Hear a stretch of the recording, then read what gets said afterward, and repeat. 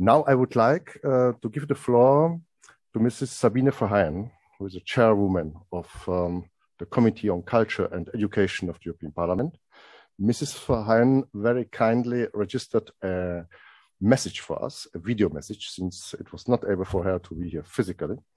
She will receive us in the afternoon in the European Parliament for an interview and for a meeting.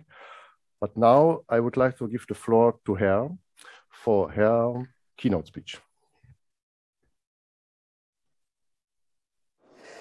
Dear ladies and gentlemen, dear friends from SLAVONIC Europe, dear participants, I'm very happy that you have invited me to speak at the workshop on Lusatia Glow. Of course, I would have preferred to speak to you live or even in person. However, the current situation in the wake of the pandemic unfortunately still does not allow it. But the changes we all went through have also something good.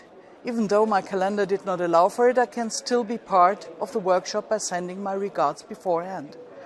We have a rich cultural heritage in Europe that shapes our cultural diversity and that we need to nourish and protect. However, our culture will never be just one uniform mass. It will always be diverse and at the same time connecting. Culture differentiates us, but at the same time it makes us one. It is a bridge between our sometimes very different countries in the EU. We as Europeans can be proud of our cultural heritage, which is a reflection of our common identity, a testimony to our rich history and the unity of European civilization through the diversity of our cultural traditions. One thing is clear: protecting our cultural heritage is our duty. We must care for it and cherish it in order to preserve it for future generations. The European Union is a perfect example for uniting different cultures. Exchange and dialogue help building trust and understanding between people. Although we are very different, we are still united as Europeans. Our culture, the common cultural heritage and strong European values define our identity, our thinking and determine our actions. A European society was and is not created with politics, but through exchange and communication.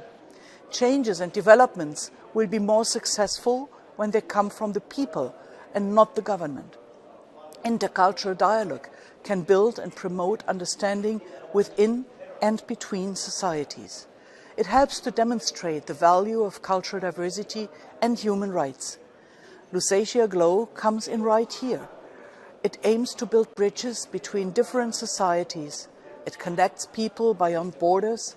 It puts a focus on one specific part of our European cultural heritage that we often forget: the language. The Slavic language and culture have once played a very big role in the European Union over the last years, though it has been more and more forgotten and might even be gone at some point when only concentrating on the big languages. This cannot be in our interest. We as Europeans should be proud of our diverse culture and languages and protect it. This will become even more important the more our world globalizes. It is my strong belief that we have to safeguard also the smaller languages. They are a crucial part of our identity. Nothing connects people like a shared language. Speaking the same language is the first step to a communication on eye level. We as the European Parliament are strong advocates for multilingualism, and with our programs like Erasmus+, we support exchange to countries with a different mother tongue than the own. Learning someone else's language will give us a peek into their culture. It opens the door into another world. Lusatia Glow focuses not only on the languages, but also on culture and art, both aspects being of great importance for us as Europeans. Lusatia Glow aims to strengthen and improve cross-border cooperation for Slavic minorities from bottom up through different projects, by focusing on people and not politics. This project will play a vital role in preserving the Slavic culture for Europe and enable us to get to know it. We as European Parliament will continue to remember our duty to promote, protect and preserve the European cultural heritage. I'm happy that we have a strong partner on our side with you. Now I wish you a successful event and fruitful exchange. Thank you very much for your attention.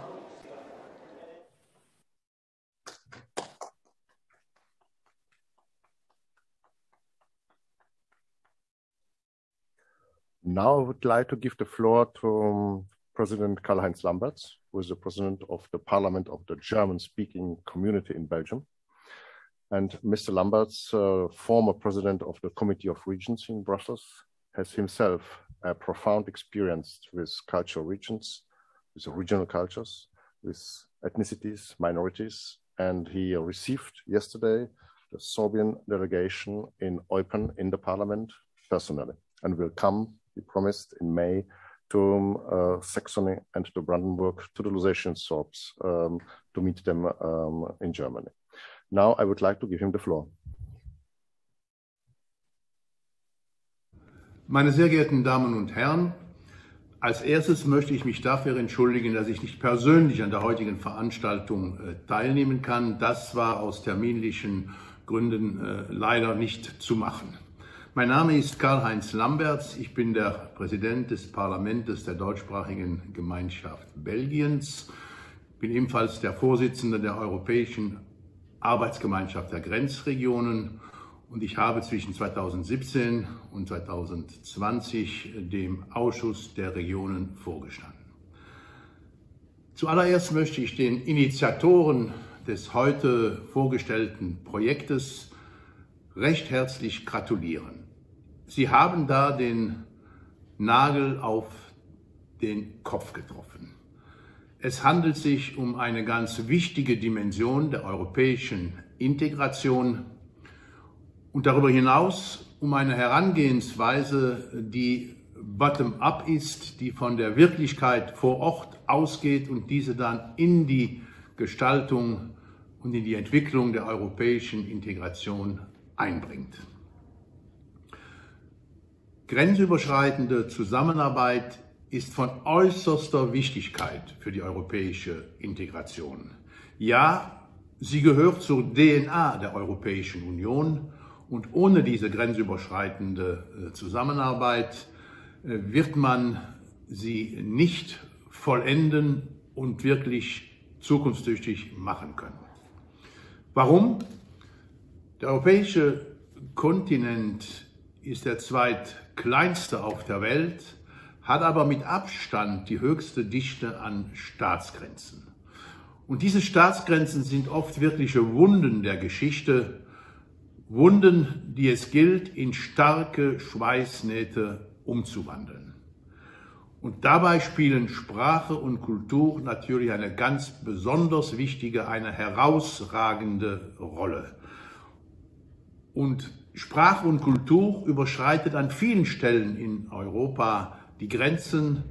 Es gibt da grenzüberschreitende Lebensräume mit gemeinsamer Sprache und Kultur, mit gemeinsamer Mundart, die zu wirklichen Schwerpunkten der Entwicklung geworden sind und wo es sich besonders deutlich machen lässt, wie wichtig das Zusammenarbeiten über Grenzen hinaus ist. Das hat oft mit historischen gemeinsamen Erlebnissen zu tun. Das hat aber auch viel zu tun mit der ganz konkreten Alltagswirklichkeit hier und heute an diesen verschiedenen Grenzen. Und je größer die Zusammenarbeit ist, je mehr gemeinsam gemacht und gesprochen wird, desto wichtiger ist es natürlich, sich zu organisieren, etwas aufzubauen und die Probleme zusammen anzupacken. Es gibt viele solcher Situationen quer durch Europa, vom Norden bis zum Süden, vom Westen bis zum Osten und mittendrin. Die haben noch vieles gemeinsam, aber es handelt sich auch jeweils um eine ganz besondere, einzigartige Situation und es ist sehr wichtig, diese Besonderheit genau zu kennen, zu analysieren und zu verstehen. Um das zu können, muss man natürlich austauschen und das ist ja auch der Sinn des heutigen Seminars und des gesamten Projektes. Es gibt Situationen an vielen Stellen in Europa. Eine davon ist Ostbelgien, meine Heimat. Ostbelgien, das ist die deutschsprachige Gemeinschaft Belgiens. Das ist eine sehr kleine Region im Osten Belgiens mit Grenzen zu Deutschland, Luxemburg und den Niederlanden. Dort leben auf 847 Quadratkilometer rund 80.000 Menschen. Und diese Region hat eine sehr bewegte Geschichte hinter sich. Wenn man sie in ihrer heutigen Situation verstehen will, dann muss man begreifen, dass sie ein wirkliches Kind der Geschichte ist, wie übrigens alle Regionen. Aber hier ist das besonders einprägsam, weil diese Geschichte viel mit großen europäischen Entwicklungen zu tun hat. Da spielt der Wiener Kongress 1815 mit der Angliederung des Gebietes an Preußen eine große Rolle, genauso wie der Versailler Vertrag 1920 mit der Angliederung an Belgien. Und dann spielt natürlich auch die wechselvolle Geschichte der ersten Hälfte des 20. Jahrhunderts mit dem Hin- und Herwandern zwischen Deutschland und Belgien ebenfalls eine ganz große Rolle. Ein anderes sehr wichtiges Ereignis für meine Heimat ist mit der belgischen Geschichte verbunden. Belgien hat sich im Laufe der letzten 70 Jahre von einem dezentralisierten Einheitsstaat in einen dissoziativen Bundesstaat umgewandelt, wo den Gliedstaaten weitgehende Autonomie verliehen worden ist. Das gilt auch für die deutschsprachige Gemeinschaft, diese kleine Minderheit, die prinzipiell dieselben Befugnisse und Handlungsmöglichkeiten hat wie die größeren Regionen in Belgien, Flandern, Wallonie und Brüssel. Heute sind wir am Vorabend von 50 Jahren autonomer Gestaltung in unserer Region. Und diese Gestaltung kann man nur verstehen, wenn man begreift, dass hier in dieser Region jedes Problem auch sofort einen grenzüberschreitenden Aspekt hat. Es gibt hier nichts im politischen Alltag, der nicht auch etwas mit grenzüberschreitender Zusammenarbeit zu tun hat, sei es innerbelgisch mit den anderen Regionen in Belgien oder sei es staatsgrenzenübergreifend nach Luxemburg, Deutschland und den Niederlanden. Bei dieser Zusammenarbeit spielt die Sprache eine ganz große Rolle, ebenso wie die Kultur, die Medien, das Bildungswesen. All das ist ohne die zentrale Rolle der Sprache nicht gestaltbar.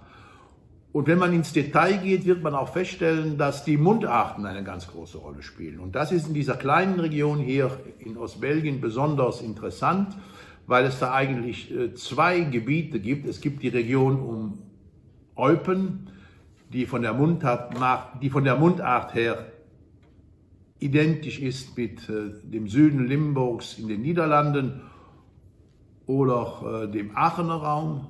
Und das gilt auch für den Bereich rund um St. Vith, wo es in die belgische Eifel geht, die eng zusammenarbeitet und zusammen verbunden ist mit der deutschen Eifel in Nordrhein-Westfalen und in Rheinland-Pfalz oder auch mit dem luxemburgischen Ösling.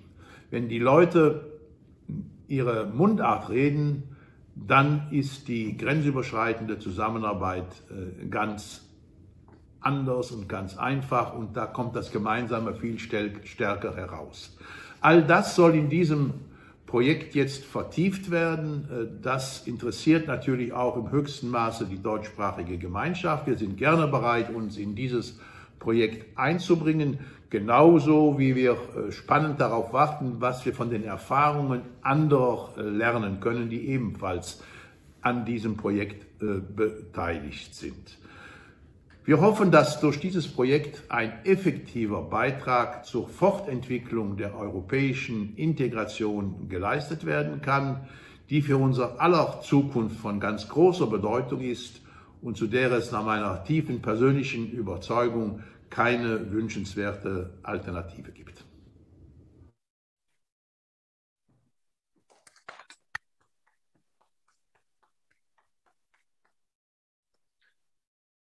Dear ladies and gentlemen, now I would like to enter in a first thematic statement or more thematic statement, since we don't want to talk only about organization and structures and politics and things which are important, the conditio sine qua non, but in the end, the objective are the people, is a civil society, and are specific activities which we are planning.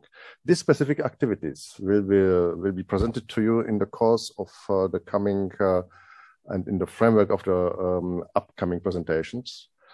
And now I would like to give the floor to Professor MARIN to start that exercise now with his presentation and his vision of how music, once again, can, as a specific language, help us to start our cross-border activities in the most harmonic way.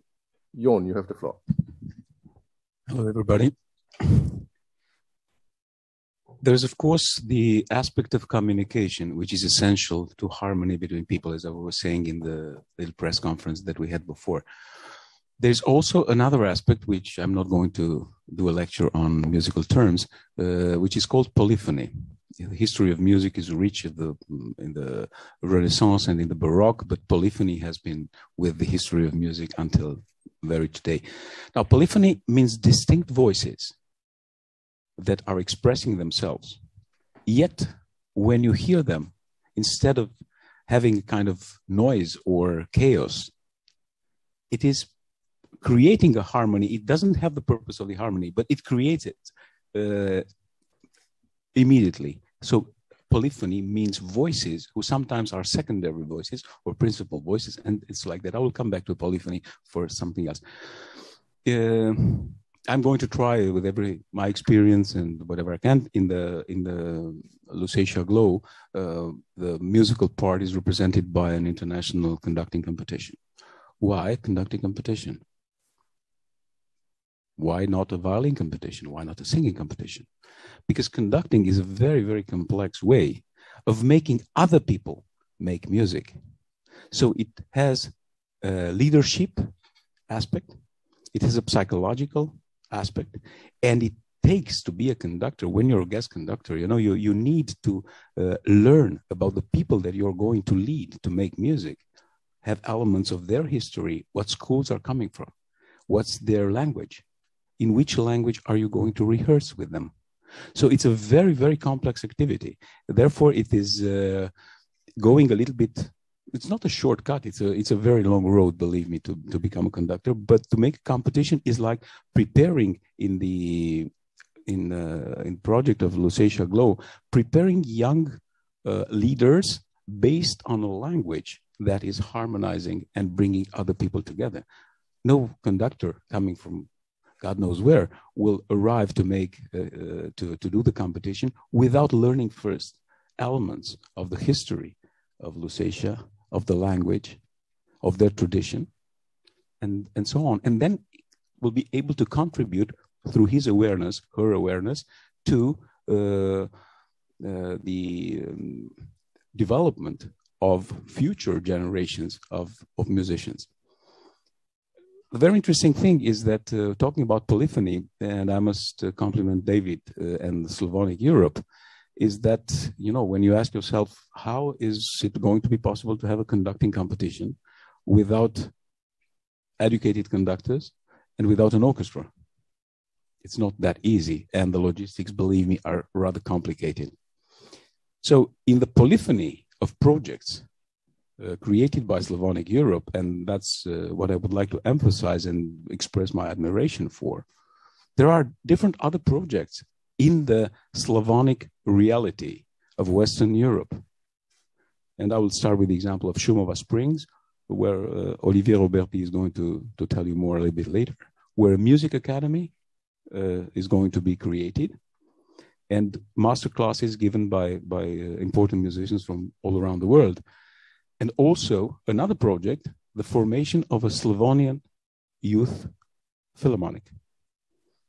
That's very interesting because, what would be the criteria to get into the orchestra? To have Slavonic origins to belong to the Slavonic world or to have the knowledge, the information, and the desire to be part of that. So that is a way of putting it, where sometimes maybe non-Slavonic language speakers become more aware than people who have been born through generations in families that speak a language which is of Slavonic roots. So this kind of polyphony, the Music Academy, the master classes, and the formation of the orchestra will result absolutely in a natural way in with a competition in Lusatia Glow, will result in a long-term vision. And for that, I compliment David for this initiative. And I will do all in my power to bring all these projects to life. Thank you.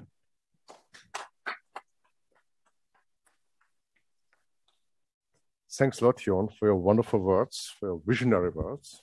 And from our side, I can assure you we will do our best to